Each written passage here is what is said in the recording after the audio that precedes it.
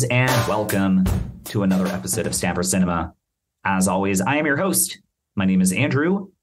Thank you very much for downloading this latest episode. We've got a really, really great episode in store for you. How many times can I say episode? We're going to be covering the 1975 spy thriller, 3 Days of the Condor, directed by Sidney Pollack and starring Robert Redford, Faye Dunaway, Max von Sydow. What else do you need to know? It's freaking awesome. If you haven't seen it, definitely do so. I think it's aged rather well, especially in light of our current political climate. But yeah, I'm really excited to chat about this movie. And the guest that recommended it is a really, really interesting writer. I'm excited to bring him on here, find out a little bit more about his work, let him share it with us.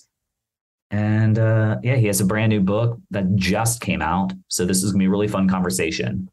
But enough of the yapping. Let's bring him on out, right? Please welcome to the show, Mr. John Bukowski. Again, John, thank you so much for taking the time to be on the show. How are you doing? God, it's my pleasure. Thanks for having me. Always happy to talk about one of my favorite thriller movies, 3 Days of the Condor.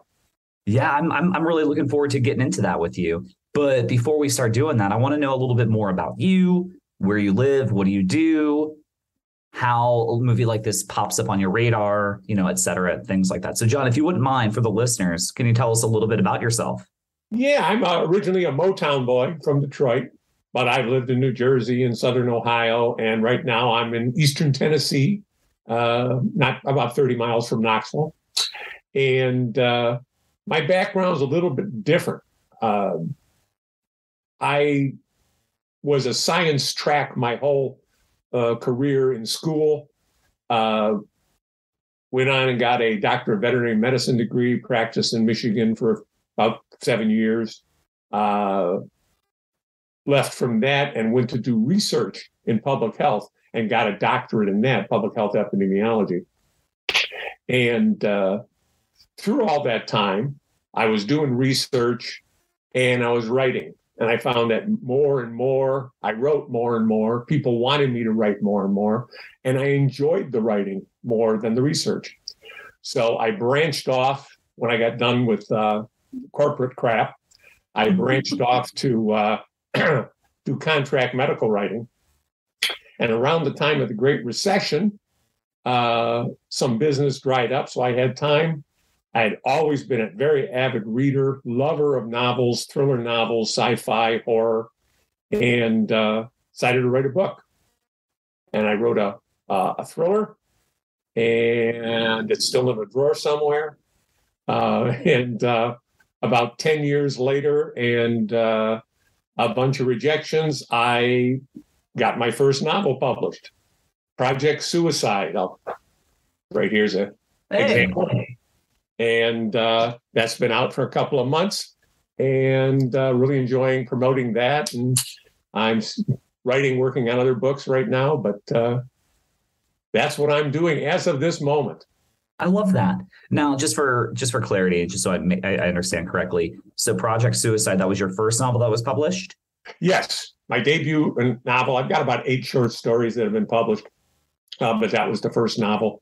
It's a fun read. It's a story of how a cure for Alzheimer's disease is perverted into an assassination drug.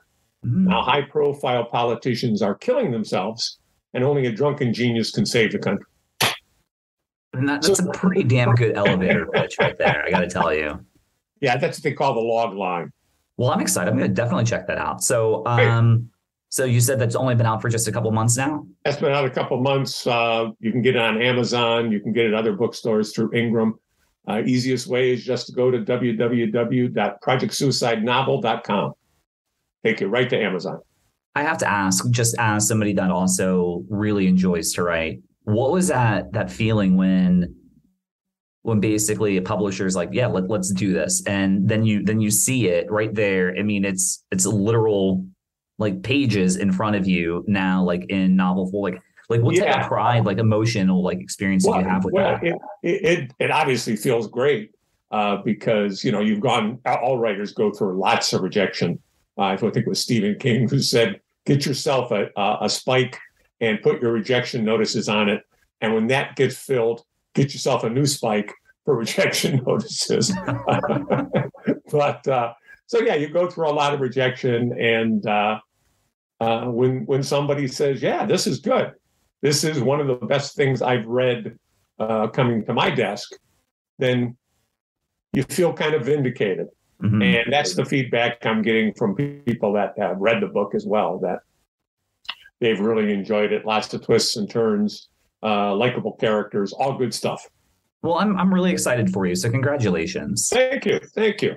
My pleasure. Now, were there, like, what type of influences do you have? I mean, obviously, all of us creatively, I mean, we have our own brains, certainly, but there are those that have helped shape us and, turned us into the writers that we are. So who are some of the influences that you've had coming through the years?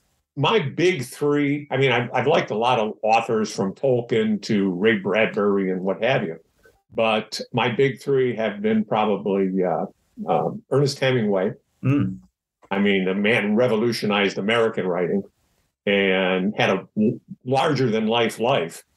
I've read most of his stuff. Stephen King, the master, I think, of character. Mm-hmm. One of the reasons his horror novels are so successful is he makes you love the characters before he does stuff to them. Right. And the third one, Elmore Leonard, the master of dialogue. You probably know Get Shorty, mm-hmm. And Jackie Brown, which was based on one of his books, Rum Punch. Yep. And most of his books have been filmed one way or the other. So yeah, for dialogue. Yeah, all three of those writers are just absolute bangers. I mean, just the work that they've created. Obviously, I mean, my own personal tastes. I've been reading Stephen King since well before I should have started reading Stephen King. Right. My introduction to oh my God, Old Man in the Sea. Ernest Hemingway. Ernest Hemingway. My introduction to him was, I think it would have been like the summer of 7th grade.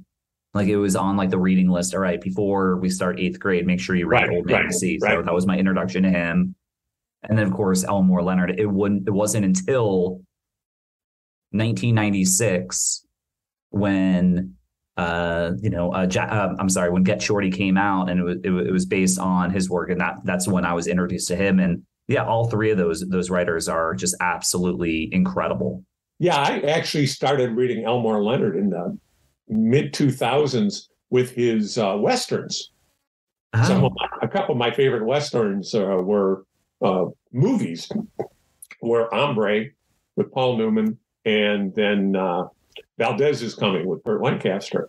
And I saw those were Elmore Leonard books, and I knew he wrote gritty crime novels.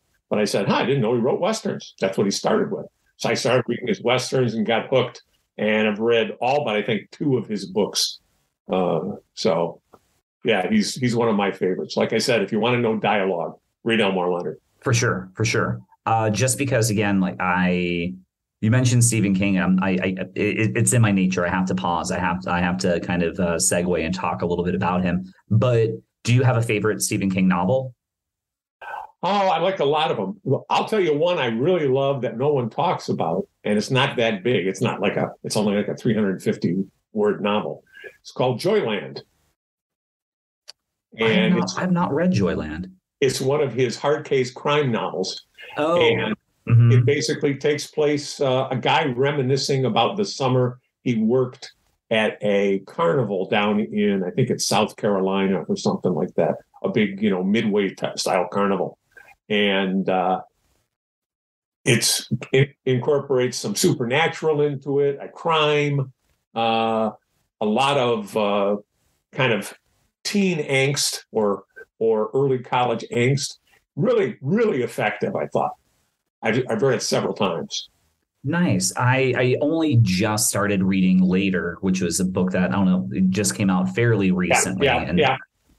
So I read that. But I'm definitely going to check out Joyland. So thank you very much for referencing that, because I haven't read everything that he's done. But obviously, Salem's Lot, The Shining, all great. Mm-hmm. Pet Sematary.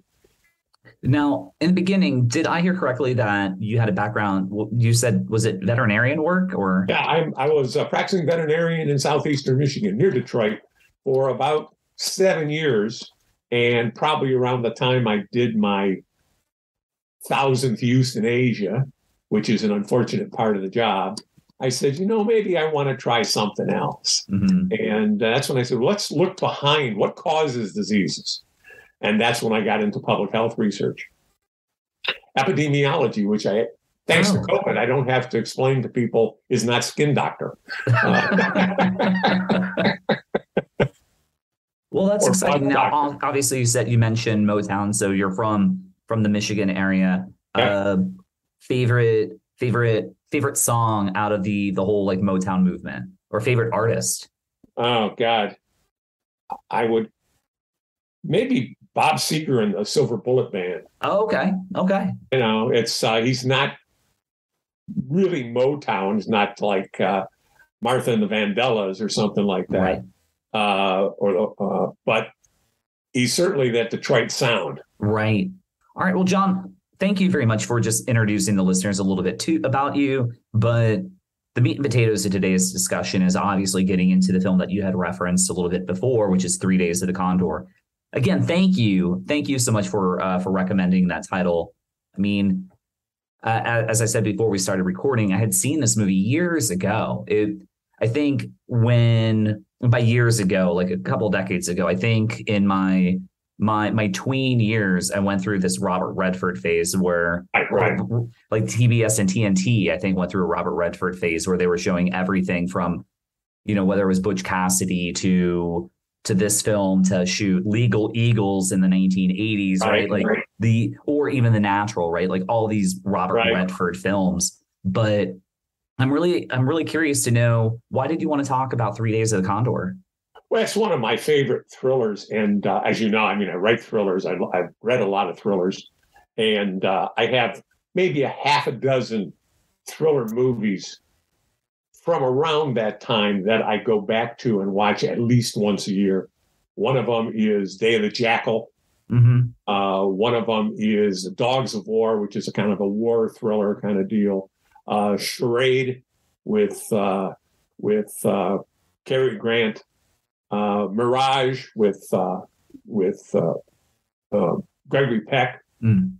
Topaz, and 3 Days of the Condor. And so for me, it was just a natural one of those. I think I threw out a couple of those to you, and you jumped on 3 Days of the Condor. So, that certainly works for me. I just watched it a couple of days ago. I love the 1970s feel of it. It's around the time of Watergate. People are distrusting the government.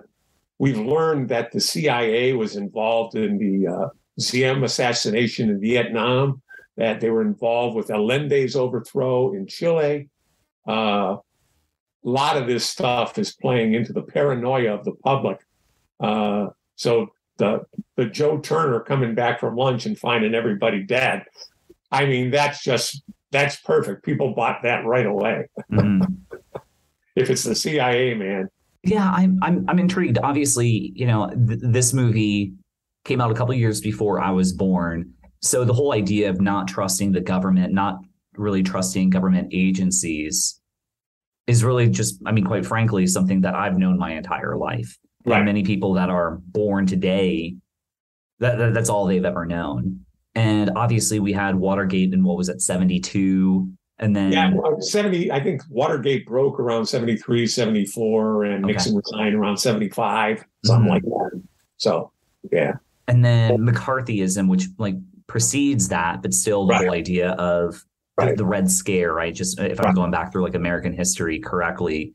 So we started seeing films about that idea kind of pop up starting really in the 60s. And then obviously really in the 1940s and 1950s, we had the whole code. So there were certain things that they would talk about, certain things that they wouldn't talk about. But in the 1970s, we started to see cinematic auteurs really kind of take over, and we started to see the rise of really interesting cinema, of whether it was crime, whether it was spy, whether it was espionage, or whether it was mafia, right? So we started to see this different culmination of films that came into the front. And This movie came out in 1975.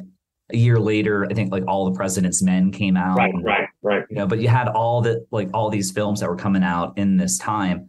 And what I like about going through the rewatch of 3 Days of the Condor is, obviously not trusting the government. But what I like is fast forward 40 some odd years, the movie still, it holds up well. I mean, I think most elements of the film hold up well. I don't know how much I'm in love with the love story of this. I would say that's my biggest flaw too, is that, and I don't, as I recall, it wasn't in the book 6 Days of the Condor, but the love story, the hostage becoming his lover like almost overnight.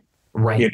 I think that strains credulity a little bit. I would agree that is probably the least interesting part of the movie. Right. Before we get ahead of ourselves, for those that haven't seen this film, would you mind giving kind of like a Cliff Notes version of what this movie is about? Sure. It's Joe Turner, who's played by Robert Redford, works for a CIA front organization, which is called a literary society. And they read books and they look for anything within books, fiction, nonfiction, what have you, that the CIA could use either in their operations or signs that people may be becoming familiar with their operations or whatever. And they enter them into computers, and that's what they do all day. And Joe Turner is one of the readers. You can tell that he's very intelligent. They introduce that with some of this dialogue. And one day it's raining and he has to go for lunch. So he doesn't go out the front door. He runs out the back because it's quicker. And while he's at lunch, a group of assassins come in and kill everybody in the building. And he comes back from lunch and he looks at the people. He goes, what's going on? And these people are just lying down in the lobby. And now he's on the run. Mm-hmm. And it's the whole story of who's behind it. And will they get him? Will he find out who's behind it and stop them first? Some very interesting villains, an assassin named Gilbert, who's very interesting, my favorite character. And it's just a thrill ride from that moment on. And what a great premise. The guy goes out for lunch, and just by that quirk, he's spared, and he's the only one. Mm-hmm.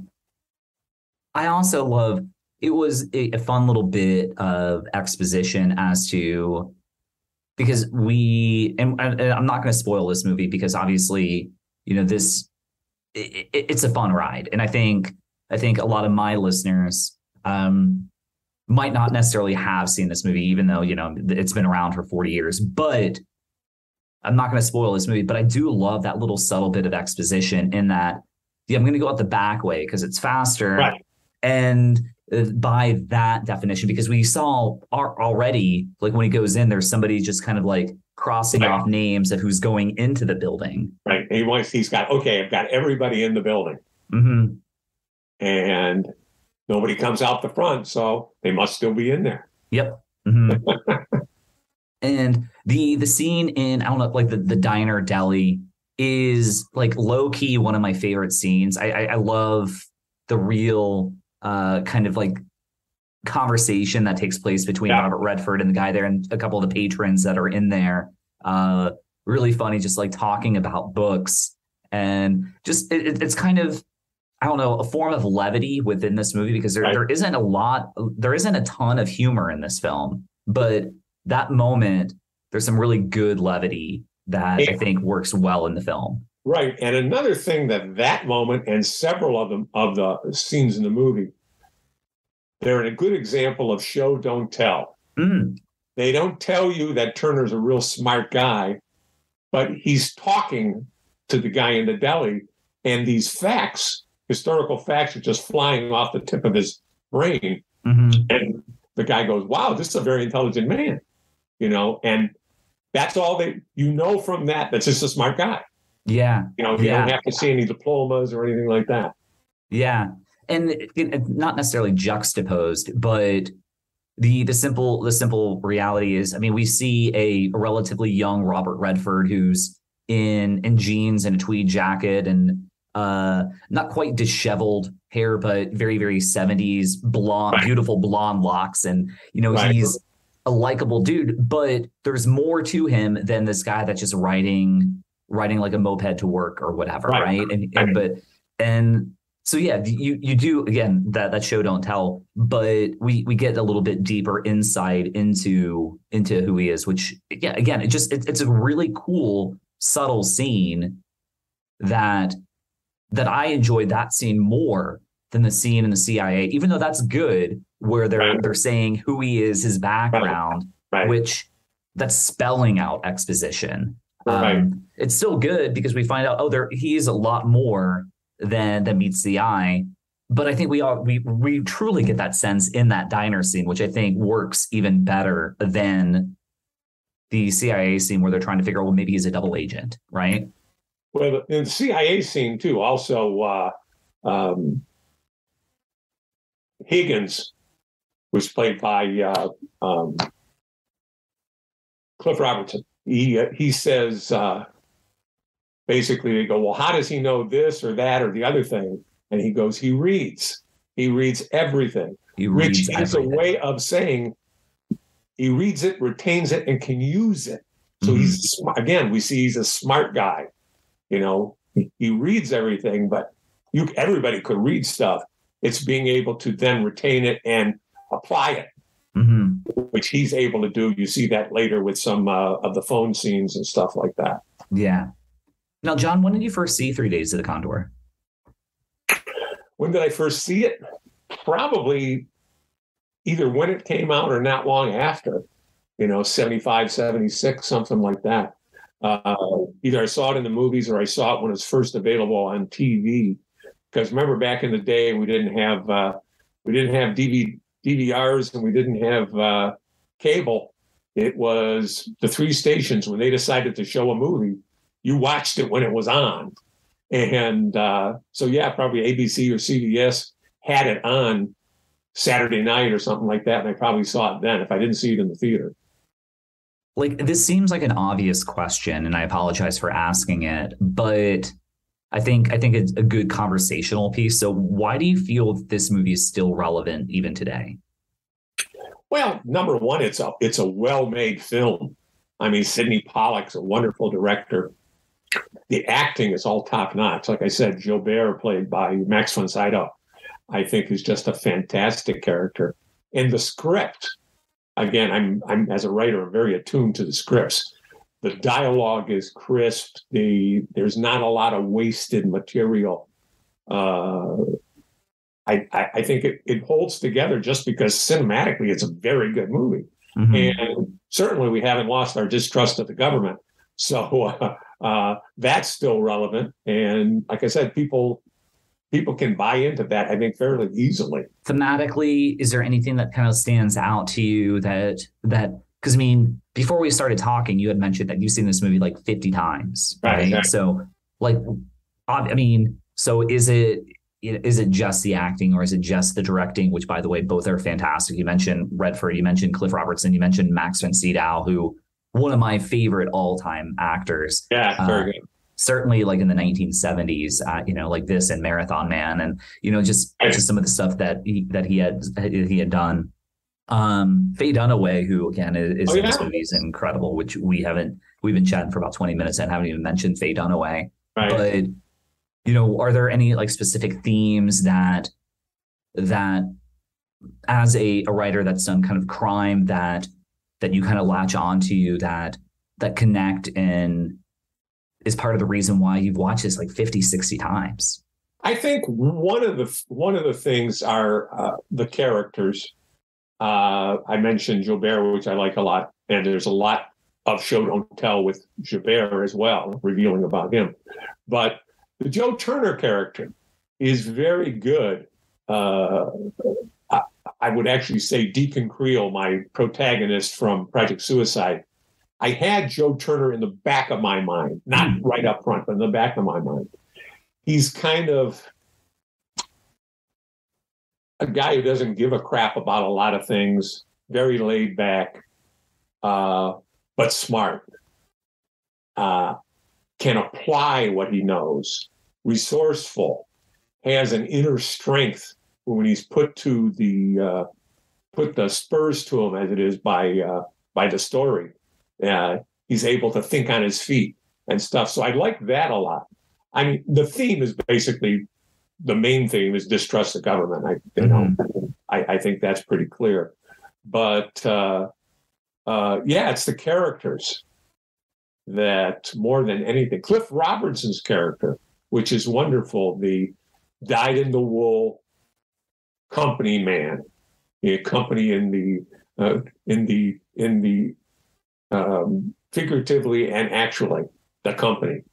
And, you can really relate to his character. A lot of people coming out of the 1950s, when they did trust the government a lot more. I mean, if you watch the old sci-fi movies, the government's the hero, the army, the FBI, the CIA, whatever.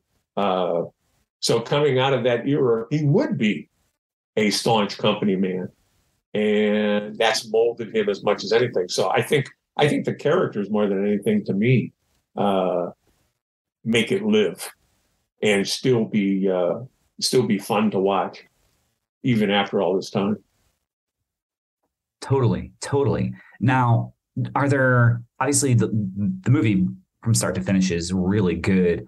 A couple things that I love is, even though there is music in the movie, what I love, and you saw this a lot, I don't think you see it nearly as much, but is the use of like diegetic sounds. So just the audio that, for example, when like the computer was like, you're just listening to that. There's no music going on within it. So just natural sounds. Right. Very like natural sounds. A lot of diegetic noise, which I think, just again, the world within this is very specific. And just within a little bit of research, we also, the novel, from what I understand, was basically took entirely in DC, where this one took place completely in New York. And you're just seeing a 1970s New York. But I bring all of that to circle back. Are there favorite scenes or favorite moments in the film that you want to kind of like unpack at all? Yeah. Again, a lot of those come back to scenes with Javert, or excuse me, Jobert, not Javert, that's Les Miserables, but Jobert. He's such a great villain. And we see, again, we aren't told, but we are shown that he is very much not only a professional at what he does, being an assassin, a hired gun, but he's at peace with it. He's very compartmentalized. There's a scene in the beginning where the other guys are running around to find the other people upstairs, and he's standing at the desk, and he pulls one of the women he's just killed cigarettes out. He's looking for a lighter. He's totally relaxed. The biggest example of that is probably, there's a scene where, he's hunting for Condor and he's going to kill him. And they close up on him. He's painting little lead soldiers with music playing in the, classical music playing in the background. The man's totally at ease with what he does. Yep. He's in the elevator with Condor, and he's going to kill him shortly. Yep. And he's just chatting with them about kids. And is this your glove? I found this on the floor, And yes, we know more about him than if we had 3 pages of script related to how thorough he was or whatever. Right. And just to like piggyback, just because you had mentioned Condor, for those that hadn't seen it, Condor is the code name of Turner. Name for Joe Turner, right? Exactly. Couple quick questions, and then I want to put you on the hot seat, ask you a couple trivia questions, just to see how well you really know this movie. All right, but just because American history is something that I'm intrigued by, and certainly things that happened before I was around. But obviously somebody that was around when Watergate happened. Do you remember? Because we live in like a 24-hour news cycle, so when things happen, we know at that moment, Right. whether it's on TV or whether it's somebody's tweeting it at that moment. But where were you when Watergate broke out to you? I would probably say, my middle high school years at the time. And I remember when the hearings started, and I don't know if it was 24/7, but that was where basically that's what the networks had on for, much of the day, was the Watergate hearings. And I remember watching them, and the John Dean and Ehrlichman and all the different Sam Rayburn, all the different political figures that were around. So yeah, that was close to the 24-hour news cycle that we have now with that. And at first, people wanted to believe the best of government, just as they had in years past. And over time, it became obvious that there was something else going on here. Now, today, if you actually took what Nixon did today, or back then, and put it today, it might not be that big a deal. Right. I mean, nobody died. There was a botched burglary. He may not have even known about it, but he did try to cover it up. And this was a major deal, So yeah, it was a little bit disillusioning for a lot of people, because, they had been taught to trust government, and they believed political leaders when they said something. This was before the blue dress and all that stuff. Right. So, yeah. Thank you very much. Is there anything else that you want to kind of cover before I have some fun trivia questions for you?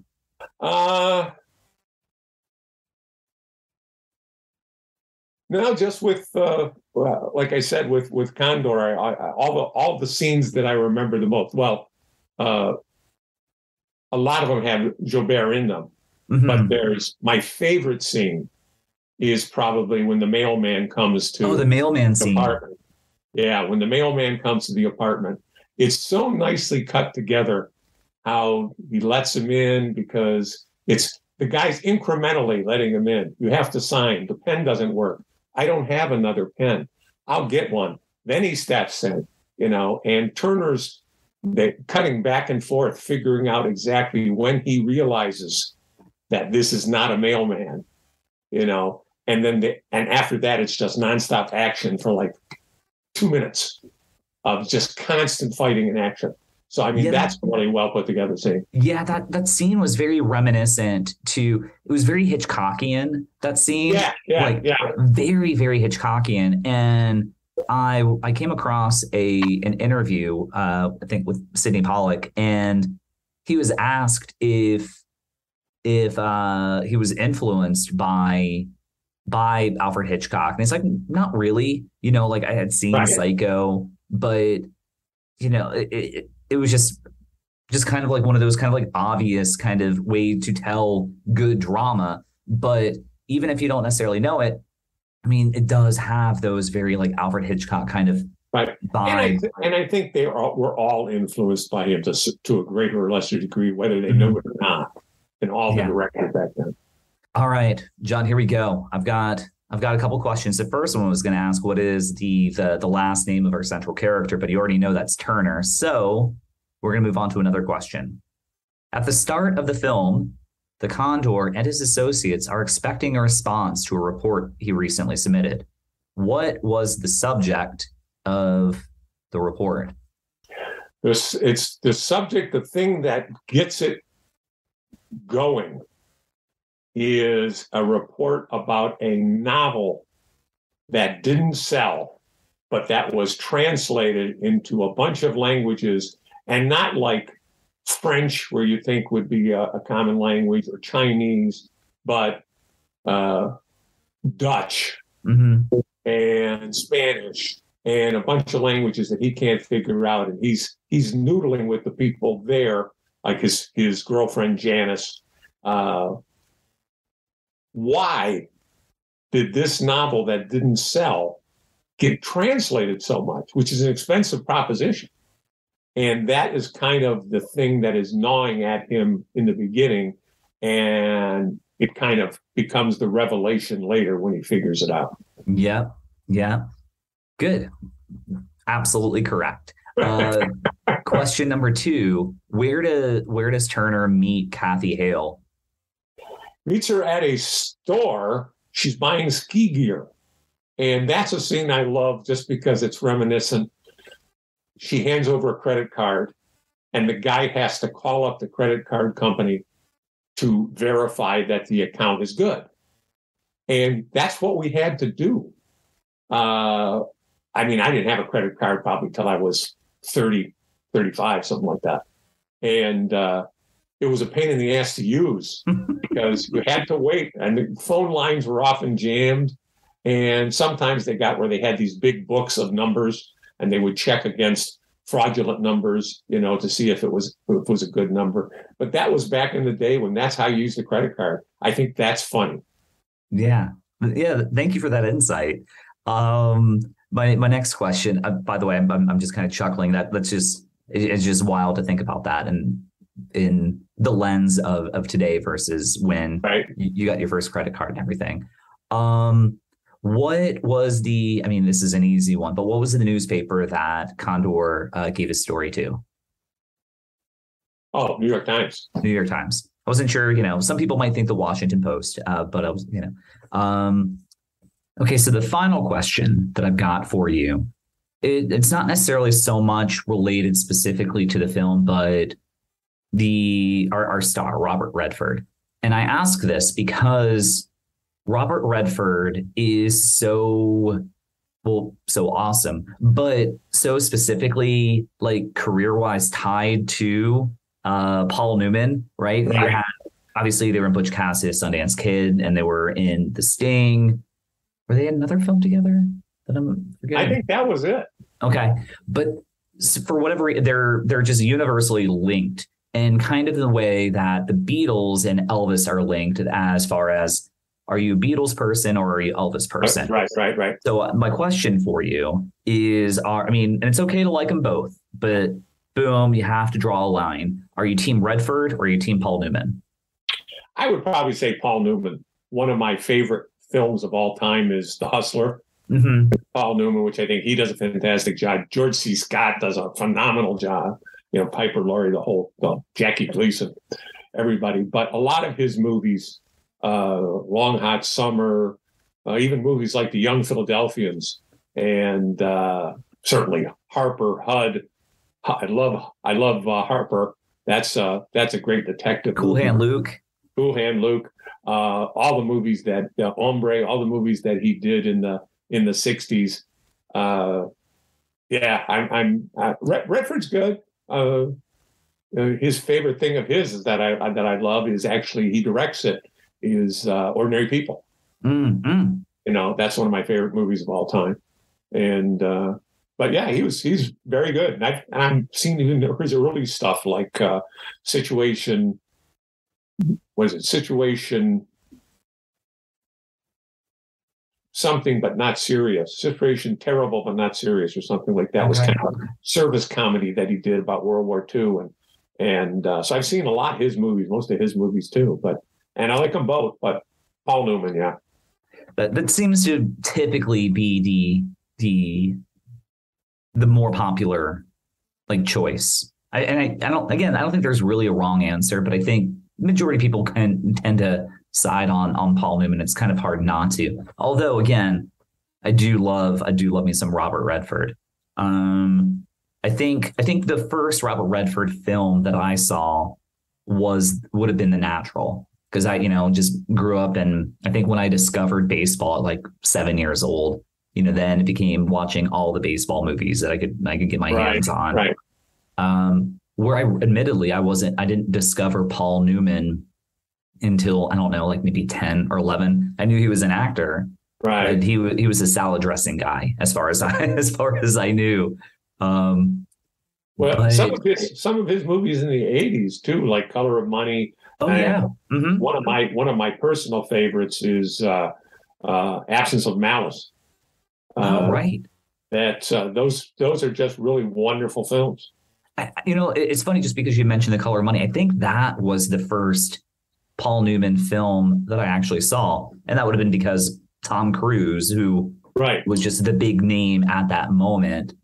And it was about like hustling and pool. And yeah, so would have saw that as a kid. But, John, I've had a really, really fun time, just talking about this movie. One, going back to look at a movie that I hadn't seen in quite some time, to get your take on it. Obviously, to speak to somebody completely new. Shout out to the podcast guests website, which is great just to be able to introduce people and be able to talk about different experiences. Now, if people, you mentioned at the outside, but just to kind of go back to it, you've got a new book out, right? And it's available. But where again can people find it? Easiest way to do it is get it off of Amazon. Go to www.projectsuicidenovel, all one word.com. It'll take you right to the Amazon page. It's available in Kindle, very reasonable, paperback and hardcover.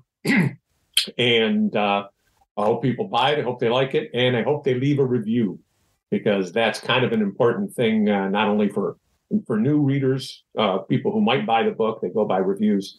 And Amazon, where they place you, is based on numbers and quality reviews. So that's important. Wonderful. Again, thank you so much. Thank you. Yeah, are you kidding? It was my pleasure. And you mentioned some other films. So shoot, John, if you ever want to come back and talk about another movie. Oh, absolutely. Just any time to talk about films with you, I think would just be an absolute treat. I've had such a great time just going through this movie. And yeah, so keep me on your radar. See behind me over here. That's just the bottom part of that bookshelf is just some of my DVDs. I've got them in a couple other shelves around here. There's like 700 titles. That's a lot of movies.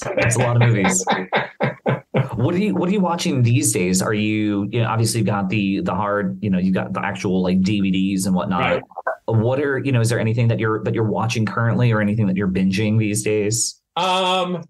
Nothing right now. We a while back we binged Justified, which is again an Elmore Leonard story, Elmore Leonard characters, which very entertaining and very, very good.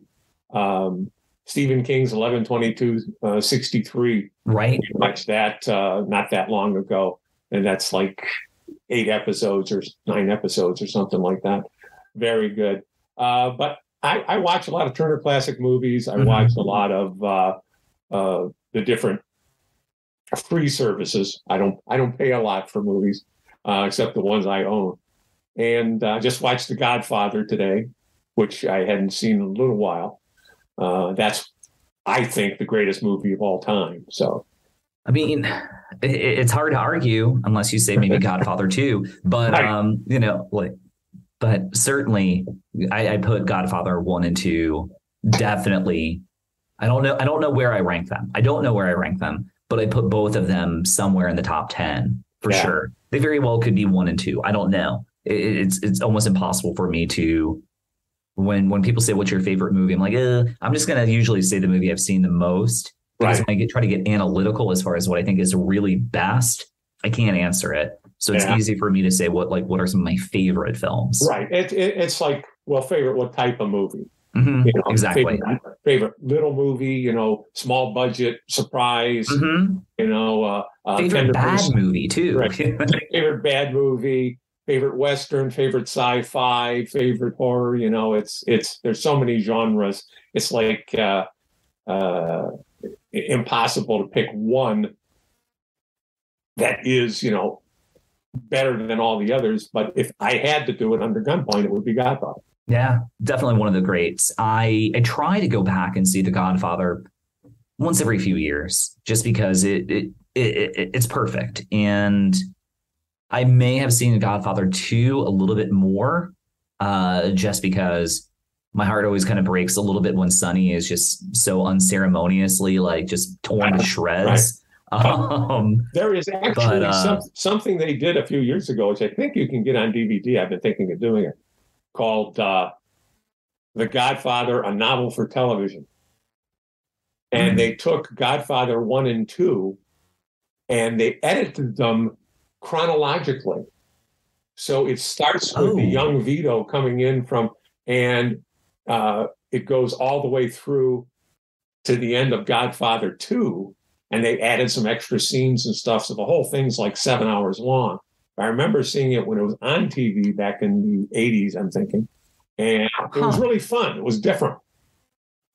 I'm going to definitely check that out. My mother had told me, I don't have Paramount Plus, but apparently there's a show on there that is about the making of The Godfather. Yeah. The making of The Godfather. Somebody recommended that to me too. I haven't seen it yet. Yeah, definitely. I'm going to look into that. If I may make a recommendation, it might be a little bit out your comfort zone, but it still kind of ties into the whole idea of like crime. Right. This is kind of like a crime comedy. It's out now, but if I could recommend a title to you, I want to recommend the movie Vengeance. Okay. Which I think you might enjoy. Okay. I think you might enjoy it. It's a little has a little bit more comedy to it, but what the filmmaker, he's an actor. He actually was on The Office for years. His name is BJ Novak, but he's a writer as well. He was one of the writers on there, but it's still a crime story, and it's really good. It's out in some theaters now. It'll probably be available for streaming in the near future, but take a look at that. I think you might enjoy that. Great. Mm-hmm. All right. Again, John, thank you. This was so much fun. I had a great time chatting with you. I always like to talk movies. Wonderful. Well, you take care. And what's next? Obviously talking about the current novel, but what's next? I just sent to the publisher a final draft of the next book, which is it's not a sequel, although I'm working on a sequel to Project Suicide, but it's called Checkout Time, and it's the story of an extortion bomber who's trying to get money from a consortium of hotels by bombing their hotels and saying, I bombed your hotel, now pay me, or I'll bomb another one. And it just bad luck for him that the very first bombing is on the same floor where a beautiful FBI agent and a handsome government researcher who specializes in commercial fires are on the same floor. So they become involved in the search for the bad guy, who is known mysteriously as Conrad Hilton, and they're trying to find him, and he's trying to get them. And so we've got a whole lot of that going on as it goes up and down I-75 between Tennessee and Ohio. And a lot of fun stuff, a lot of twists and turns. That I mean, again, log line and the whole plot summary right there. I'm hooked. I want to know what happens in that story. So I think you're onto something. So good luck with that one. Thanks. But definitely going to check out Project Suicide. So thank you very much for talking about that. And all right, again, thank you. Take care. Once again, thank you so much to John for hopping on the show. I had a incredible time talking about the movie, finding out more about his book. I know he's got another book that will be coming out at some point. So seems like everything's coming up Millhouse for John, right? Again, this would not be possible without everybody that takes the time to download this podcast. I'm extremely, extremely thankful for anybody that hits play. It means the world. And so if you are a listener, if you are a subscriber, please take a minute to, leave a review, subscribe, all that stuff. But leaving a review is really, really important. It helps us grow our base. And if you don't know how to do that, you can always visit my website, stampercinema.com. There's literally a tab that says review, and you can leave a review right from my website too. But if you're listening on your podcast and you've got the little app there, click on more information on this and go to those show notes so you can find out, my various links. Also, I'll have detailed information so you can find out John's links for his work. And of course, I'll have some information on the movie that we just watched. So the show notes definitely delve in a little bit more stuff behind the surface, that things that we uncover. Again, just trying to make this experience for everybody as enjoyable as possible, right? I mean, that is the game plan. I know I'm kind of ranting and raving, but I had just a couple notes. One, I wanted to encourage you to leave a review. Two, I wanted to encourage you to check out the website. Three, obviously send massive shout outs and thank yous to John, and definitely check out his book. It sounds really freaking intriguing, right? So I think that is about all I'm going to say for now. But we will catch you on the next one. Thank you again.